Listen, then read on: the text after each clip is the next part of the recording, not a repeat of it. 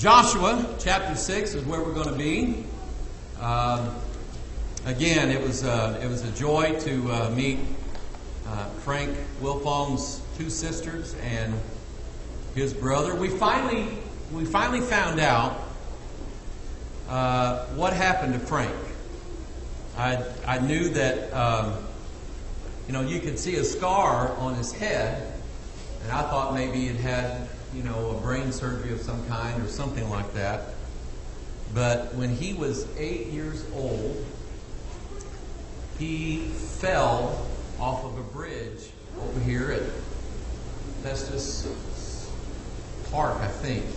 My sister got more of the story than I did. He fell about 20 feet, and it just peeled his skull back. And like I say, he was 8, so where's John? John, how old? What year was that? 1965 when that happened. And they told his parents that he would probably not live past being a teenager. And I told his sisters and brother, I said, your mom got a blessing, because mothers in their very nature are nurturing. They raise their children. And I said, she took care of Frankie for probably close to 30 years, maybe more than that, after his accident. And then they just got too old to be able to do that. I said, but she got to be his mother, taking care of you mother all of those years. And they said it just tore her up to have to let him go and let the state take over his care. But anyway, they both passed away, and he couldn't have ended up in better hands, I don't think. And so it wasn't just a nursing home he was in. Frankie was in probably the best place I've ever seen in my life as far as taking care of people.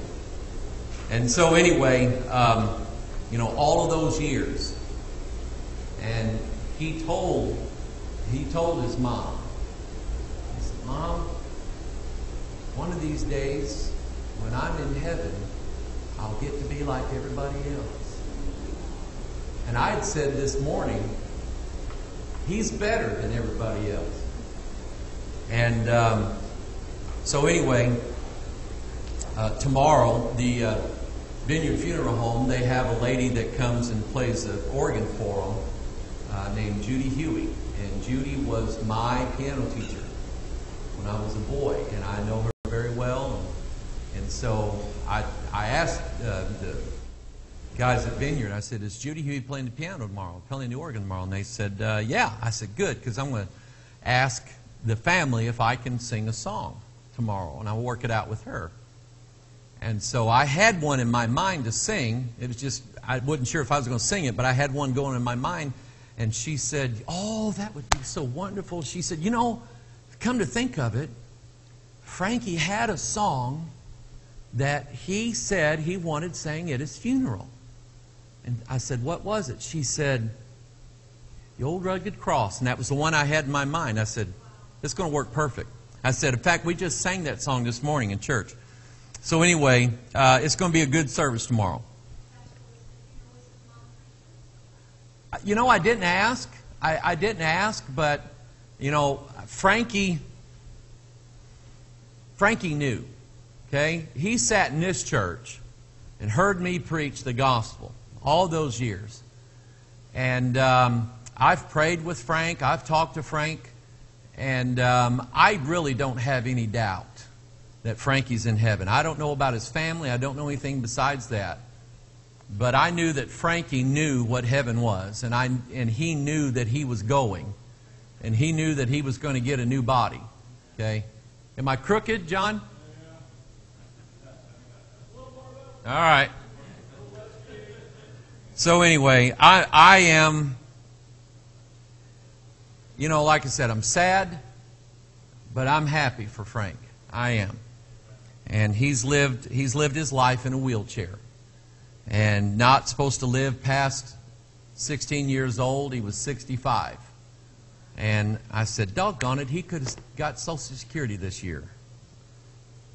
That's a joke. He was on government for all his life. Anyway, Joshua chapter 6. Let's go to the Lord in prayer. Ask God to help us open our eyes. And we're going to unlock the Scriptures tonight and get the meaning of what God is doing here. Heavenly Father, it's good to be in your house tonight. It's good to be with your people. I thank you for them. I thank you, Lord, for their willingness to sit and learn at Jesus' feet. And I pray, dear God, that you would open up your hand wide and feed us. Give us bread from heaven. Lord, help us to not be like Israel. Help us, Lord, to not disdain this light bread that you send down from heaven. Father, we're not asking for flesh. We want, Lord, that manna that comes from heaven. Father, we know that it sustains us. We know that it tastes sweet as honey. We know, Lord, that the Word going in us is long-lasting and will do good things, Father, for us.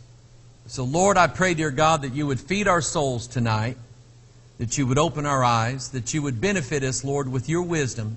Guide us throughout our lives, Lord, with what we learn from the pages of this wonderful book. I pray that you'd bless it. God, that you would sanctify your word in our midst. Father, that you would bless and magnify your word even above your name tonight. And so, Father, we just pray, dear God, that you would just fill us, Lord, for the week that comes ahead. We ask this in Jesus' name, and all of God's people said, amen. Let's read our main text. Let's see here. Let me get back to it. Joshua chapter 6, verse 1. This is a picture now of things that are going to happen in the future. Now, Jericho was straitly shut up because of the children of Israel. None went out, and none came in. And the Lord said unto Joshua, See, I have given into thine hand Jericho, and the king thereof, and the mighty men of valor. And ye shall compass the city, all ye men of war. Go round about the city once. Thus shalt thou do 6 days. And 7 priests shall bear before the ark 7 trumpets of ram's horns. And the 7th day ye shall compass the city 7 times. And the priests shall blow with the trumpets. And it shall come to pass that when they make a long blast with the ram's horn, and when ye hear the sound of the trumpet, all the people shall shout with a great shout, and the wall of the city shall fall down flat, and the people shall ascend up, every man straight before him. I want to look very quickly back in verse 1 again. And the Jericho was straitly shut up because of the children of Israel. None went out, and none came in. I remember years ago when I first really started studying the Scriptures as looking at it from the point of Bible prophecy. I was starting to understand the types and the shadows and how this was a picture of something God was going to do in the last days. And I'll never forget, when I'm reading verse 1, it just, for some reason, this hit me like a ton of bricks. Because, we've read the Left Behind books and we've seen all the eschatology about how people's going to be raptured, and then it's going to start the 7-year tribulation. And there's going to be people during that time called tribulation saints. They're going to be saved without the Bible, without the Holy Spirit. They're going to be saved during this time of the tribulation, and they're going to have to endure, and they're going to have to do good works in order to remain saved during this time. And if they make it through to the end, that God will give them salvation. I've always heard that there's going to be people saved during this time. And I'm like you. I read this and I went, hold on a second. At this time, there is Israel on one side, Jericho on the other, and they're not exchanging team members. I thought about the ark, how God shut up the ark. He closed the door to that ark. No one's going out, no one's coming in. And here with Jericho, by the time when Israel shows up, God shut up the city of Jericho. If you remember, we learned when we saw God shutting the door of the ark. Jesus is the one who says, I am he that openeth, that no man shutteth. I'm he that shutteth, and no man openeth. And I couldn't get past thinking that there is coming a time when God is going to shut up everything. Those who are on God's side are going to remain on God's side. Those who are on the devil's side, they're going to remain on the devil's side. And at some point, God says, I'm done. I'm closing the door. Not going to leave it open. Not going to give everybody a third, fourth, fifth, sixth, seventh, eighth, 100th chance. I'm not going to extend my offer of salvation any longer. I think there's coming a time when God's going to cut it off and say, I'm done. Okay? The 10 virgins. That's, Jared, I'm with you, buddy. 5 of them go in and the other 5 are going, oh, no, wait a minute. Give us another chance. But when you're right, when those 5 went in to the bridegroom, the door was shut. There comes a day when no man can work. My spirit will not always strive with man. And I just think that there's coming a time that if you're not saved, you're not going to be saved. God is going to send strong delusion, and everybody's going to believe a lie. Now, some might say, well, what about Rahab the harlot? She's already saved. The 2 spies have already gone into her and told her, we're coming, the war's going to start, you hang this scarlet cord out there, that'll be the sign. That cord was already in place. She was already saved. She just had to be rescued, all right? But I just think there's coming a time God's going to shut the opportunities of salvation off. And there's some people who I think, there's even websites up that say, if you read this website after the rapture, let us tell you how things are going to go. And I just think that's a waste of... I mean, they have a right to put them up if they want to. I'm just not sure there's going to be anybody that's going to want to read it if it's still up. Okay? So anyway, that's just something I just wanted to share with you. All right? Now, we had mentioned last week about the idea that Joshua's men marched around the city of Jericho 13 times, and they blew 13 trumpets. 1 time a day for 6 days. The 7th day, they marched around 7 times, and they blew 7 trumpets. Now, at some point, we're going to go and look at the 7 trumpets. Revelation chapter 8 and Revelation chapter 9, and then it kind of extends into chapter 10 and chapter 11. All right? But I think the number 13, when I was studying this, it really stuck out in my mind. What is the meaning of this? Why is it that they marched around Jericho 13 times exactly? What does that number mean? Well, let's go to Genesis chapter 13. Genesis chapter 13. Let's get some understanding here. And what we're going to do is, tonight, we're going to answer a question that it's more like an accusation against God. Because there are some people that they'll read the Bible, or they'll know a little bit about the Bible, and they'll say that God is a murderer. The Christian God and the Jewish God is a murderer because God wanted Israel to go in and slaughter all of these innocent men, women, and children. That's how they'll portray it. They'll say the innocent men, women, and children of the promised land, God is a murderer. God sent Joshua in to murder all those people, and they hadn't done anything. That's the accusation that especially a lot of atheists have against God and against the Christian God, the God of the Bible, where we try to tell people that Jesus was, He was the Prince of Peace. And, we want people to know that kind of peace. When He comes to reign, there's going to be 1,000 years. There's not going to be any war on planet Earth. No wars anywhere. And right now, there's wars going on all over the world. Well, during this time, there's not going to be a war. And so you try to convince people that God is a good God, that that Christ is going to reign and is going to take war away from the earth. They're going to beat their swords and the plowshares and so on. And they won't believe it because in their minds, God is a murderer God, and God is a warrior God, and all God wants is for His people to go out and slaughter everybody that doesn't believe in Jesus. All right? And they use this illustration of Jericho that God murdered all these innocent men and women and children.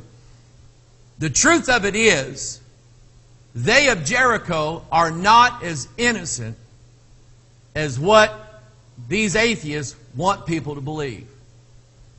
And something that I understand, something I want to help you with, is that God is God, God is sovereign, and God is the one who judges the nations. And He judges them righteously. He does not make mistakes judging mankind. You know, I look out and I see people being nice to other people, people being good neighbors. And I say to myself, God, are we really that bad? Is America really that bad? And I think the Holy Ghost responded to me one time. I may be wrong, but I felt like the Holy Ghost was saying, Mike, you don't see them the way I see them. I mean, we look on the outside of people. We only see, for the most part, we only see what people want us to see about them. We don't know what goes on the inside of them. I'm doing my trolling through YouTube, and I'm going from one thing to, I've been watching lions, and I've been watching flat earth videos, and I've been watching pimple popping and all this stuff. And now there's a show. I'd never really watched this show when it come on, but it's caught my attention. There was a man that was a reporter for NBC, and he had a show called To Catch a Predator. And he was catching these men who were chatting online with these 13-year-old girls and boys, but they weren't really chatting with boys and girls. They were chatting with agents, sending dirty pictures to these girls, and then showing up at a house with the idea that they were going to fornicate with these 13-year-old boys and 13-year-old girls. And there would be this guy for NBC News. All of a sudden, he would step out on the scene, and he would get these guys. And you know, they were from all walks of life. Mostly, for the most part, they were middle-aged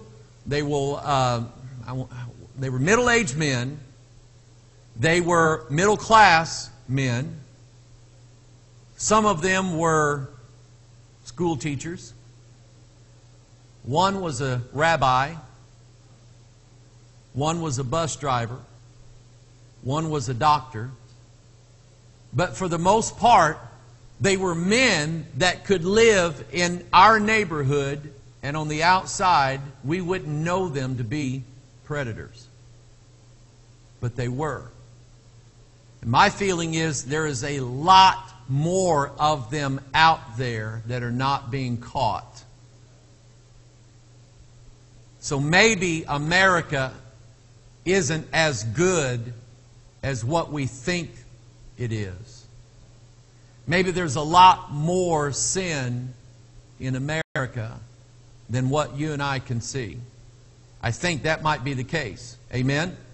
And if that's the case, then God does have the right. Not only the right, the judicial responsibility to judge this nation on the same equality that He judged Sodom, Gomorrah, Tyre, and Sidon. God judged those nations. God must judge America the same way. Can I hear you say amen? So is God an evil God? Okay? Well, let's look at what he says here. We have 13 trumpets, 13 circuits, and so on. What does that mean? In Genesis chapter 13, look at verse 13. 13:13. But the men of Sodom were wicked and sinners before the Lord exceedingly. Someone pointed this out to me. They said, Pastor, there's 13 words in Genesis 13, verse 13. And I went, oh, I missed that. How did I miss that?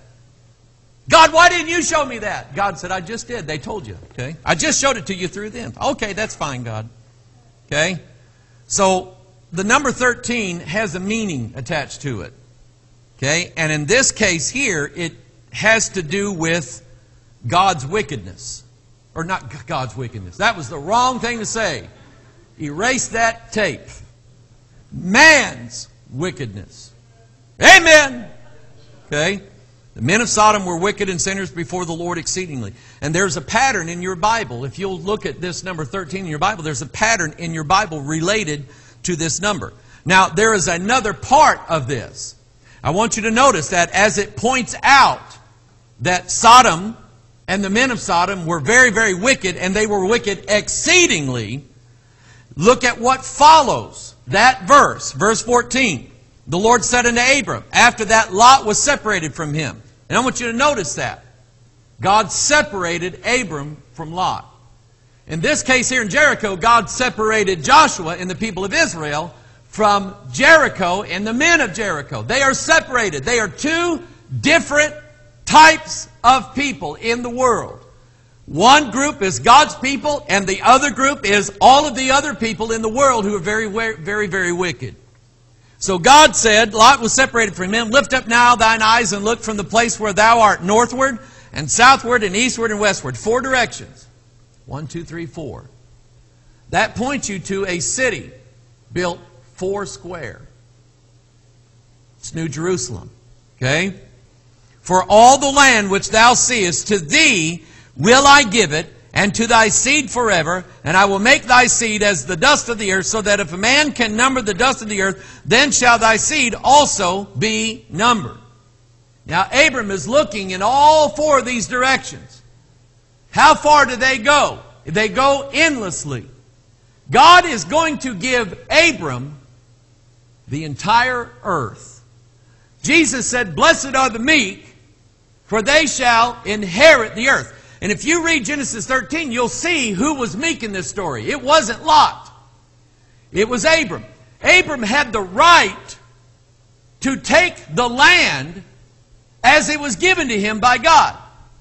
But because his herdsmen and Lot's herdsmen were striving together, Abram took Lot and he said, Lot, it's not good that the heathen are watching us fight. Abram could have said, Lot, I gave you your cattle, I gave you the servants, I gave you the grazing land, and this is how you treat me? Why don't you go find your own cattle and get your own servants and go find your own land? But that's not what Abram did. Abram had a right to do it, but he didn't do it. He said, Lot, if you go this way, I'll go that way. Lot, if you choose the south, and then I'll go north. Whichever way you go, I'm going to let you pick first.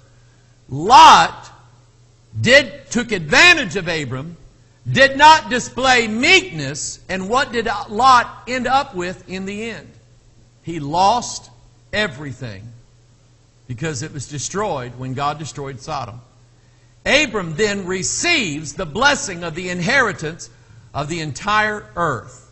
There is a theme in your Bible that goes like this. Here are the wicked. When God is ready to judge the wicked, He will judge the wicked and remove them, and then He will give God's people their inheritance. Israel walked into the promised land for what reason? I'm going to show you a scripture here that's going to, in fact, turn in your Bible to Deuteronomy 9. Why did God give that land over to Israel? Was it because Israel was such good people, they deserved it? Did God owe it to them? Had they done good works and earned it? No. God tells you why He gives the land over to the people of Israel. Deuteronomy chapter 9 verse 4. Speak not thou in thine heart after that the Lord thy God hath cast them out from before thee, saying, for my righteousness the Lord hath brought me in to possess this land. Now stop right here. You will hear the teachers such as Joyce Meyer, Benny Hinn, Kenneth Copeland, and Creflo Dollar, and all of these others. They will tell you and they'll try to teach you that if you do good things and speak positive things, then God owes you a reward for that. That may be true. But we don't speak positive things and we don't do righteous things. And the Bible is very clear that even if you spent a whole day being nothing but good,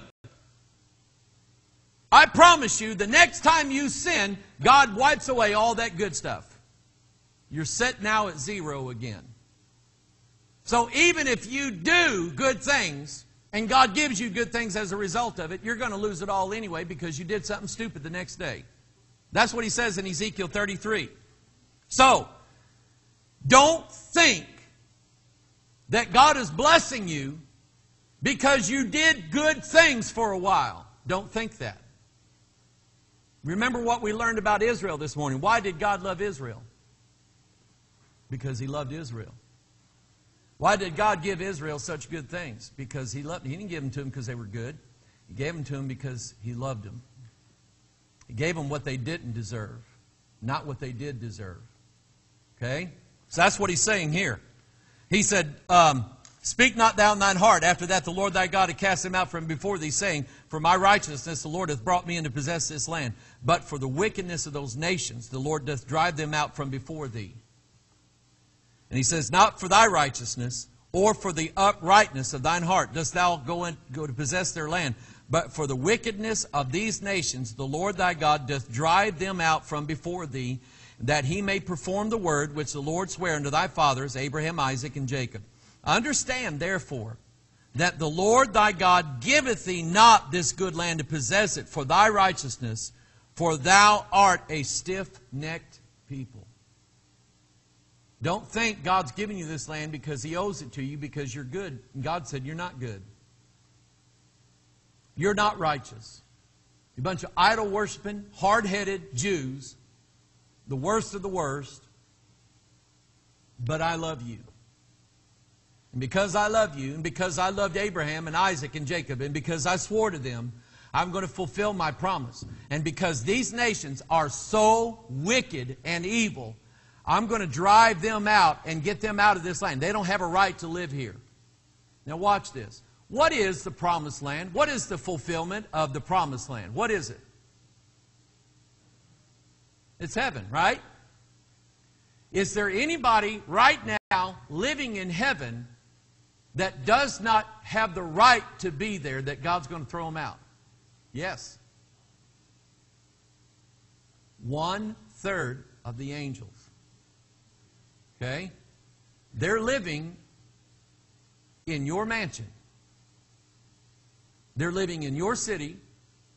They are possessing your inheritance. And they are evil angels. God is going to use Satan to take his tail and take 1/3 of those angels and cast them down to the earth. And now all of a sudden, there's empty mansions in heaven. Amen, I heard that. I like it when John sits up there and gets happy. At least I know he's watching. Okay? God is going to throw them out, and then we are going to go in and live where they lived. We're going to take their place. Just like turn to Deuteronomy 7.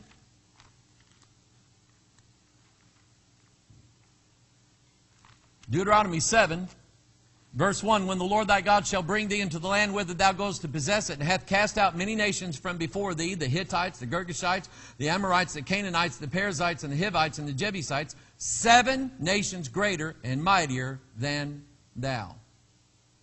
Okay? Here's 1/3 of the angelic realm. You can call them the 7 heads of the beast. And God is going to take them and cast them out of heaven. And now He's going to free up space. And He's going to call us up. And we're going to live where they used to live. And if you read like Deuteronomy and so on, you'll see that God says to Israel, now I'm going to send you into a place that when you get there, you're not going to have to build anything. There's going to be houses already built. Cities are already going to be there. When you get there, you're not going to have to build a post office. Not going to have to build a store. You're not going to have to build this. You're not going to build that. You're not going to build stables and houses. They're already there.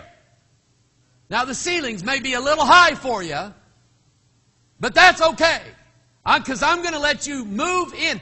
And even then, He was telling Joshua, He said, when I drive them out, I'm not going to drive all of them out all at once. Because if they all leave all at once, then wild beasts will come in and fill their spots. And God said, I'm not going to do that. I'm going to do it little by little.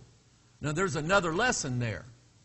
For those of us who are striving to be free from sin. I don't believe that God delivers you all in one day from all of your past sins. I think God does it little by little. Okay, we dealt with this sin today. We got that squared away. Now, tomorrow, and for the next couple months, God says, I'm going to deal with this in you, and we're going to drive that one out. Just like Joshua led the armies of Israel one city at a time. They conquered this city, dwell in it, move on to the next. Conquer that city, dwell in it, rest for a while. Then move on to the next and conquer that city. Does that make sense to everybody? How many of you know that's how God's doing that in your life already? You're not perfect, but are you not better than you were? That's a good sign. That's a good thing. Does everybody understand that so far? Okay? So God is a righteous God. He is not having Joshua murder innocent men, women, and children. These people are not innocent. If we believe the story of the 12 spies, the giants possessed this land. Many, if not most, if not all of these people were hybrids. Okay? Now, I don't know to what extent. Okay? But we know that these giants were still around by the time David came on the scene. And that was years after Joshua. Okay? So we know that Moses fought 2 giants. Then we know that Joshua killed the rest of them. All right? 33 total. I like that. Okay? 33 total. That's a picture of Christ. Okay? Destroying your enemies. All right? But these are not innocent people. They're very, very wicked. All right? Now, take your Bible. We saw what was in Genesis 13. Turn to Exodus 13. Guess what's there? Lo and behold, wicked people. Exodus 13. In Genesis 13 words say the men of Sodom were wicked before the Lord exceeding. Exodus 13, verse 5, it shall be when the Lord shall bring thee into the land of the Canaanites, and the Hittites, and the Amorites, and the Hivites, and the Jebusites, which he sware unto thy fathers to give thee, a land flowing with milk and honey, that thou shalt keep this service in this month. 7 days thou shalt eat unleavened bread, and in the 7th day shall be a feast to the Lord. Unleavened bread shall be eaten 7 days, and there shall be no leavened bread be seen with thee, neither shall there be leaven seen with thee in all thy quarters. And thou shalt show thy son in that day, saying, this is done because of that which the Lord did unto me when I came forth out of Egypt. Now, in Genesis 13, we saw something. We saw God proclaiming the wickedness of the men of Sodom and using the number 13. And then after that, we see God promising Abraham, or Abram, that he's going to possess that land. In Exodus 13, we have the same thing. We have God showing the land of the Canaanites, Hittites, Amorites, Hivites, Jebusites. And these are the wicked nations that are in that land, and how that God is going to drive them out of that land because of their wickedness, and God is going to allow His people to live inside that land. And He said, when you get there, you're going to keep the Passover to remember how it was that God brought you here. Well, our Passover is Jesus Christ. And when we get to heaven, we're going to worship the one who was the reason why we got to live in that land. Amen. Turn to Numbers 13. I think we're seeing a pattern. Genesis 13, wicked people in the land. Exodus 13, there's wicked people in the land. Numbers 13, guess what? There's wicked people in the land. And we have, let's read it. Numbers 13, verse 31. But the men that went up with him said, We be not able to go up against the people, for they are stronger than we. And they brought up, look at there, an evil report. And we're going to see this pattern again. In Deuteronomy 13, we're going to see a warning against following false prophets and false teachers who declare something other than what God said. An evil report is the opposite of good tidings of great joy. An evil report is, the land's full of giants, we cannot go. That's an evil report. It is contrary to the promises of God. The promises of God tell us, yes, you're wicked, but God loves you. He's forgiven all of your sins, and you can dwell in the land flowing with milk and honey where these evil angels used to live. I'm going to kick them out, and you're going to live in their place as God's sons, as sons of God. You're going to live in that land, in that place. That's the good report. The evil report says, these people are there, and we can't go. Okay? For the land which they had searched unto the children of Israel, saying, The land through which we have gone to search it is a land that eateth up the inhabitants thereof, and all the people that we saw in it were men of great stature. Now, see, that's where I'm getting at. Verse 32 says, all the people that we saw in it are men of great stature. That leads me to believe that all of the people that lived there were giants, hybrids. Okay? And there we saw the giants, the sons of Anak, which came of the giants, and we were in our own sight as grasshoppers, and so were we, and so we were in their sight. So here again, 13th chapter of the book of Numbers is like the 13th chapter of Exodus, which is like the 13th chapter of Genesis. In all of these, now let me ask you this. Why do you think God allowed these men to bring that evil report? Why do you think God allowed them to do that? Anybody want to take a guess? Bingo. No, we're not playing bingo tonight. Next week. All right, but anyway, you're exactly right. God allowed these people to come back and tell everybody, we can't go, that's all there's. Why don't we just make a captain and go back to Egypt? The shepherd is a separator. The shepherd's going to come one of these days, and he's going to separate the sheep from the goats. The sheep are his righteous saints. The goats are the wicked. The same way that he said, God allowed the enemy, Satan, to come in and sow tares in among the wheat. What's the purpose of that? At some point, they're going to grow together, and at some point, it's going to be very, very clear what the tares are, because they're black. And now, I'm not saying that black people, all black people, are going to be separated out and going to go to hell, because I'll get accused of that. Okay? But anyway, the wheat are golden like the sun. And he's going to take and he's going to separate the two groups. God, listen to me, God will allow temptation in your life. He's not going to segregate you out and let you be the saint that lived in the plastic bubble. Okay? He's not going to keep you from anything that would tempt you. God allows temptation because He says, I'm going to prove who really are my people and who aren't my people. I'm going to separate them out. It's going to be known who is and who isn't. Because right now, we have a hard time telling. We have a hard time knowing who really is and who really isn't.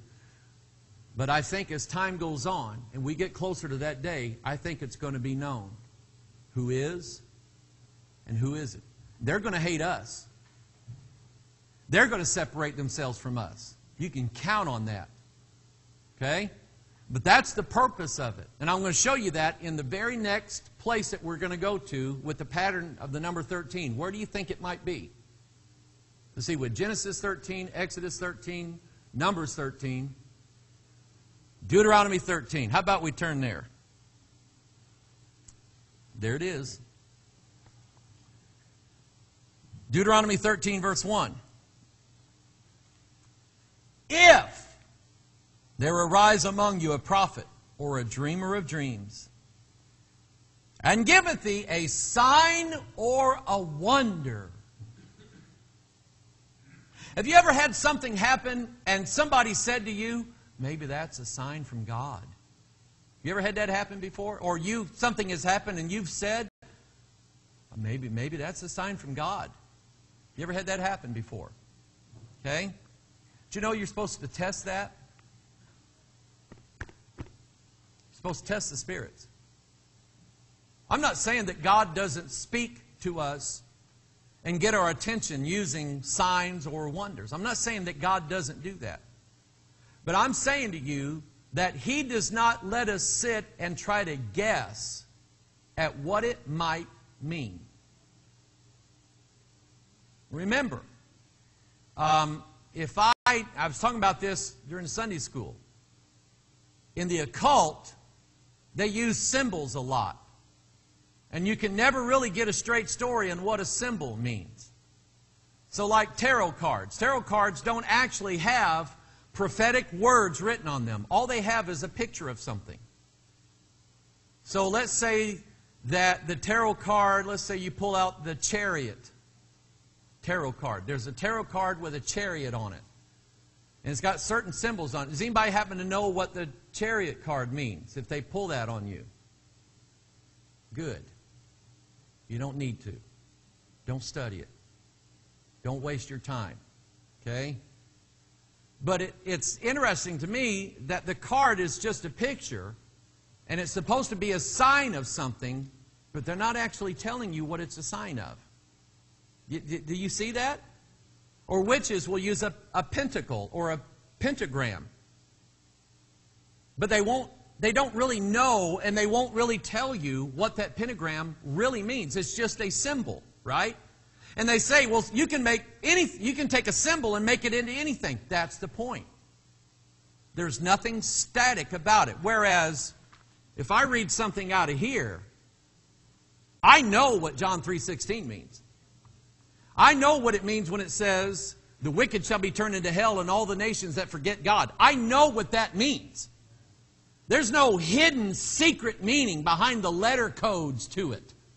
It means what it says. Amen? That's the difference between our religion and their religion. They speak in symbols and dreams and signs and wonders.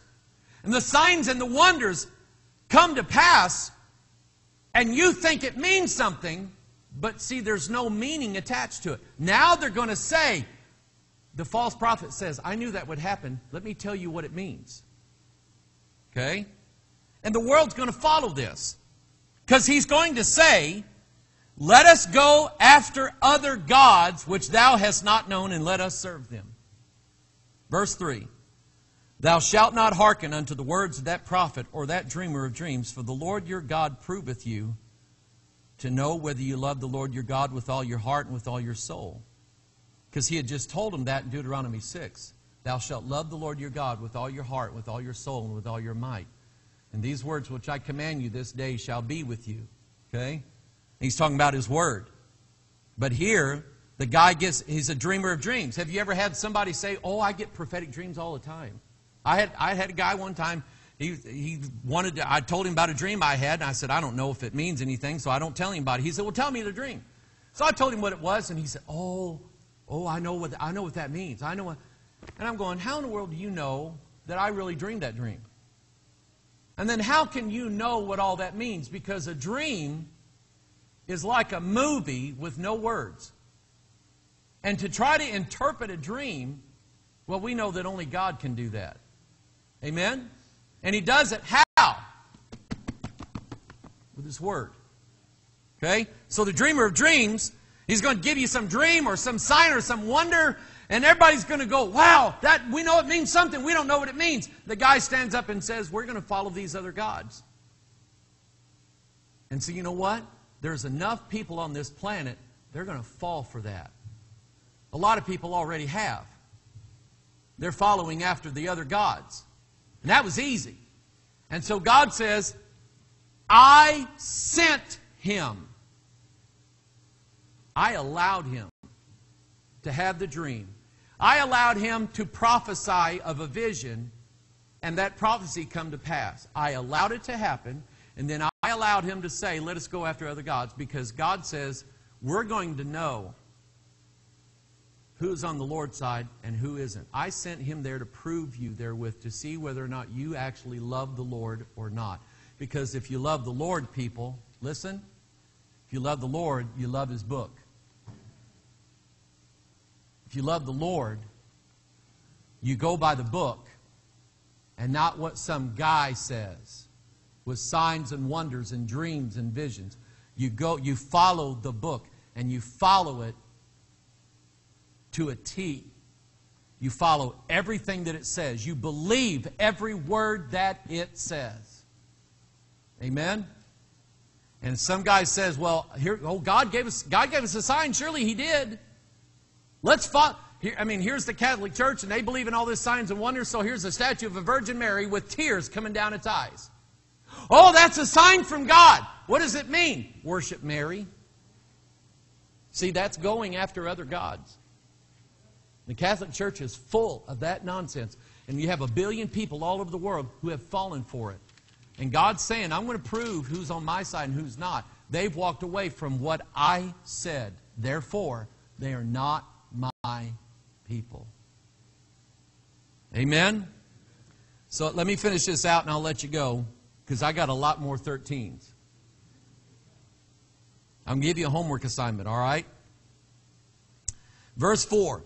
You shall walk after the Lord your God and fear him, and here it is, keep his commandments and obey his voice, and you shall serve him and cleave unto him. If you love God, you love his book. And if you don't love God's book, you don't love God. Okay? Verse 5, and that prophet or that dreamer of dreams shall be put to death, because he has spoken to turn you away from the Lord your God, which brought you out of the land of Egypt, and redeemed you out of the house of bondage, to thrust thee out of the way which the Lord thy God commanded thee to walk in. So shalt thou put the evil away from the midst of thee. I'm going to bring it down to a close, and I'm going to say this. Jesus said it when he said, not everyone that crieth, Lord, Lord, shall enter into the kingdom of heaven. Not everybody who attends church 30 years is saved. Not every preacher who preaches behind a pulpit is born again. Not every church is the church of the living God. Not every denomination serves the kingdom of heaven. There's a lot of fake, phony, unbelieving church people out there calling themselves Christians. They've been doing it for years. If we're not careful, we'll fall into that same lot. You think it's possible? Let him that standeth take heed, lest he fall. So I don't want to be that. I want the end of my life to be, he believed the Bible every day. That's what I want. That's what I want for this church. It's what I want for this ministry, for those that are watching. Because God, there is enough false teachings, false prophets, false videos, false internet websites. There is enough false teachers out there that are covering all of the bases of false doctrine. Everything that can be dreamed up is being talked about right now on the internet. And there's some people who said they were saved, said they were Christians, that are now falling for these false teachers and these false prophets. Maybe it's not too late for them to come out. Maybe God's just going to allow them to get a taste of it and then pull them out like He's done with some of us. Amen?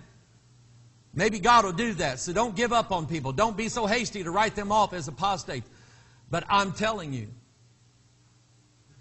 there's enough out there to pull away people that don't really believe to begin with. And just like Jared said, the tares and the wheat, they all look the same for a while.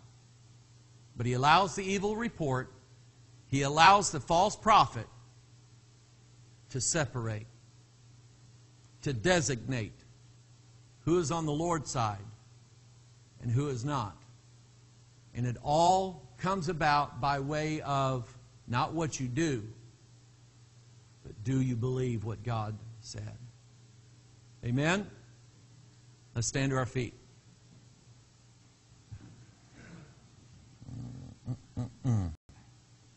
So your homework assignment, I didn't have time to do this last night, is to go through every chapter in the Bible with a 13 on it and see if you find the same pattern. Okay? Is that going to be fun or what? Okay? It'd be easy to do. It comes right after the one with 12 on it. Okay? So you find the 12, the very next chapter is the one you're looking at. All right? Right before the 14 one. Thank you for that. Father in heaven, I love this book. And Lord, it's a joy when we say, let's study this book. Let's go find something in all the 13 chapters in the Bible. Lord, it's not a chore, it's not work. It's a joy. It's a labor of love. Father, you have made this book so unique and so full of treasures. Father, we can find something new every day if we just look long enough. Lord, I thank you, dear God, for opening up this bread to us tonight. Lord, continue to show us great and mighty things that we know not. Lord, you said, ask, and it shall be given. Seek, and you shall find. Knock, and it shall be opened unto you. So, Lord, just put it in our hearts this week to knock and to ask and to seek. And, Lord, you'll fill us with good things. Bless and honor your word tonight, we pray in Jesus' name. And all God's people said, Amen. You're dismissed.